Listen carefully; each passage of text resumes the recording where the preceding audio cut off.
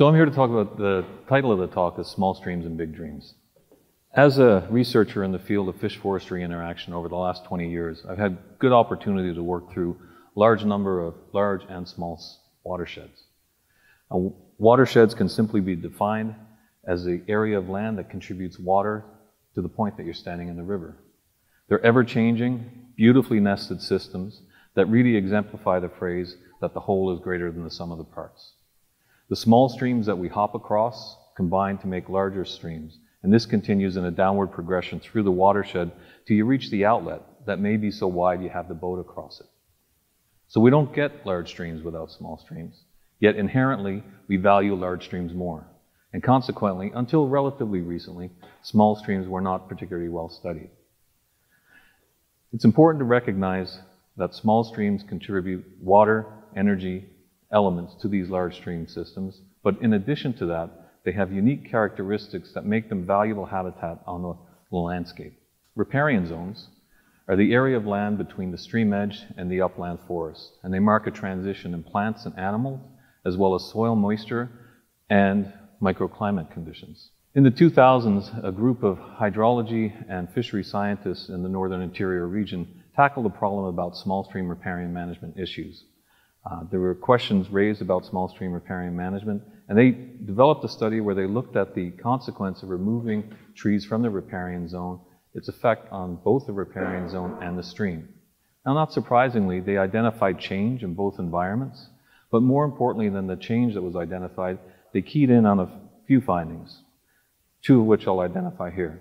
And that is, within the first 10 meters closest to the stream edge, you needed to enhance retention because that was your long-term supply of large wood to the stream. And the second being that you wanted to maintain shade, so maintaining trees within that area to buffer air and stream temperature increases. Since that initial study, the project has now gone into a long-term research installation where we're looking at post-harvest recovery. And the value of these types of projects is sometimes they can provide us insight to management issues that come up after the initial project was scoped out. In this case, some of the information that we can use from this project will be helpful for identifying issues related to climate change. Climate change has and will continue to affect temperature and precipitation regimes everywhere. In our northern region, we've seen increases in temperature over the last 100 years. Mean annual temperatures increased by about 1.7 degrees Celsius. And by 2055, if predictions hold true, that should increase to about 3 degrees Celsius. Now, as air temperature increases, so too will stream temperature, particularly in those streams that have minimal riparian buffers. So what? You may ask, why does an increase in temperature matter? Well, an increase in air and stream temperature will affect the plants and animals that live within and around these streams. And with stream temperature particularly, if temperatures increase to thresholds that are beyond biotic limits of cold water fish species or temperature-sensitive species such as bull trout, they may lose habitat. To address this issue, we started a project in 2018 with climate scientists and fishery scientists to investigate whether or not we could use a geospatial climate change-based model to identify or predict future stream temperatures throughout the northern interior region.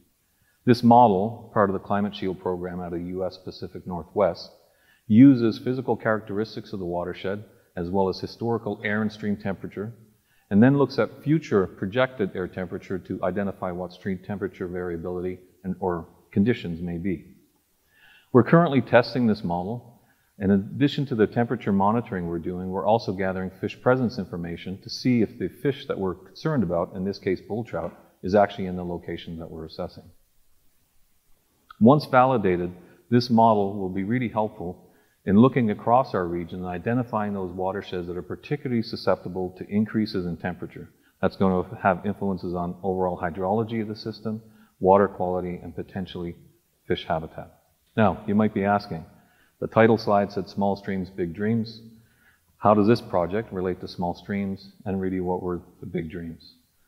Well, armed with the information that we have about increased stream temperature, this is a good example of using existing information we have from long-term research projects and those that are past, bringing those findings forward. So particularly when we talk about something such as increased stream temperatures with bull trout, how do we solve that issue? Well, we can look at small streams talk about riparian management and the findings in that location. The other thing is that we can recognize that as research goes, much like watersheds, research is a nested system. Studies build upon other studies. So we can bring these findings forward and use increases in technology or advancements in technology, similar to drones, as was talked about earlier, remote sensing, LiDAR, and as shown in the image here, thermal imaging, where we can clearly see warmer groundwater contributions identified in orange and yellow coming into a cool water stream.